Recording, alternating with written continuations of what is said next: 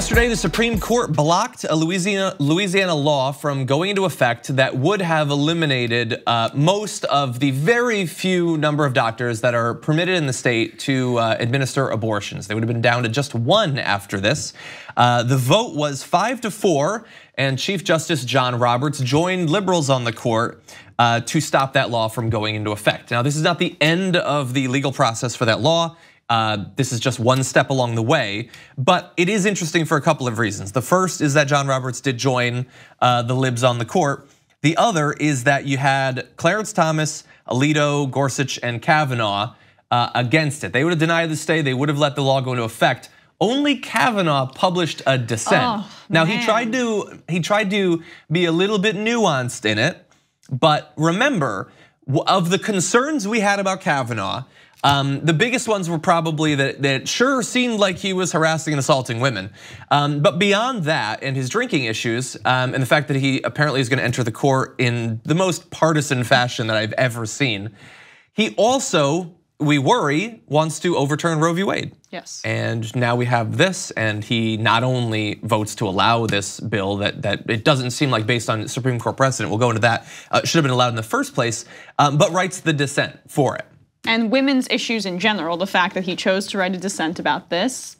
Okay, you're on the court already, do whatever you want, man. But yeah, that seems to be a questionable decision. And also what's disturbing is that women's rights and reproductive health hinges on the opinions of Chief Justice Roberts, who is not a liberal. He's not even close to one. He's a conservative. But since Kennedy's departure, he has become the swing vote, and he's already blocked a variety of measures which were trying to limit reproductive rights. So we're hanging by a thread based on John Roberts. Yeah. Yay. Exactly, and this could be a preview of what's gonna happen in the future.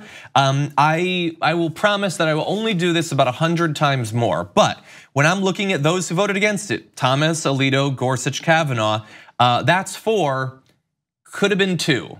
Could have been 2. Could have been 2 if Donald Trump wasn't president. So, I mean, we like to point out good news when it happens. We're really excited about some politicians. We think we're gonna have a really raucous, productive primary process.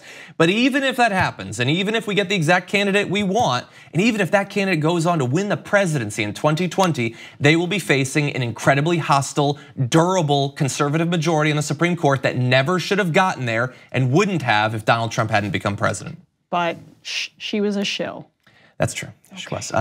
By the way, I want to go over just one more second because Kavanaugh's not the only one I'm pissed at. I'm pissed at Susan Collins too.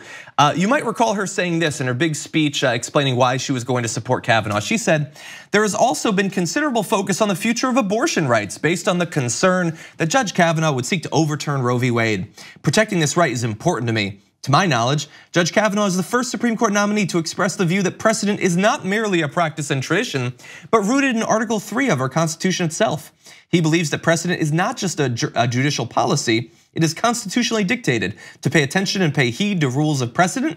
In other words, precedent isn't a goal or an aspiration, it is a constitutional tenet that has to be followed except in the most extraordinary circumstances." BS. BS, and you know what, Susan Collins? We found those extraordinary circumstances. We must have, because he would have allowed this law to go into effect, even though it is virtually identical to a law that was struck down by the Supreme Court in Whole Woman's Health versus Hellerstedt just 2 years ago. Yeah. So precedent important for the first 12 to 16 months. And after that, he not so much. overturned precedent as an appeals judge. It is so sanctimonious and annoying. Like every Supreme Court nominee, they all say that they are believers in precedent.